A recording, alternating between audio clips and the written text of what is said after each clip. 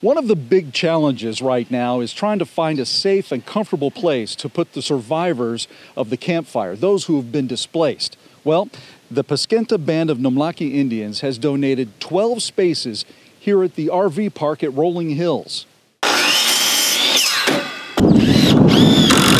Placement of these new trailers is nearly complete. These are the first to be installed close to the area of devastation in Butte County.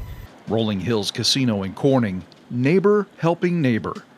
A dozen RVs, future homes to Camp Fire survivors. So what you see today is 12 units that were installed, and it's a very small setup, right? But the amount of work that goes in just to get those 12 units secured is immense. Now multiply this times 1,000 for the Camp Fire need alone. Almost 13,000 properties were destroyed by the wildfire. Finding housing solutions for those survivors is a top priority for both Cal OES and its federal recovery partner, FEMA. Every possible solution is being considered. You know, again, whether it's a state property, there are fairgrounds that are managed by the state. There are parcels of land. There are parks that are managed by the state. All of those things are put on the table, and where we can make a fit, Cal OES can step in and help leverage that, help FEMA make those connections. These aren't your typical FEMA trailers. It's just one lesson learned during the Hurricane Katrina recovery. This one has bunks. These are travel trailers, the same ones you might buy for your family camping trips.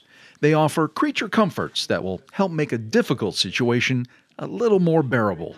Whole community, making sure there's a television, a sofa, making sure there's pots and pans in the unit.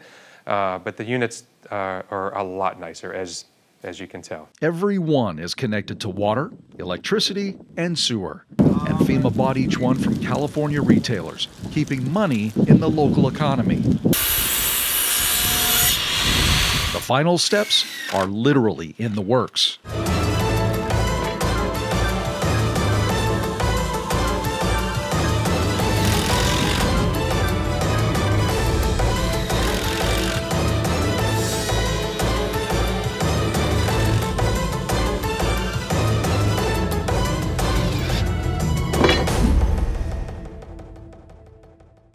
So the goal is to have all of these trailers move-in ready by Christmas.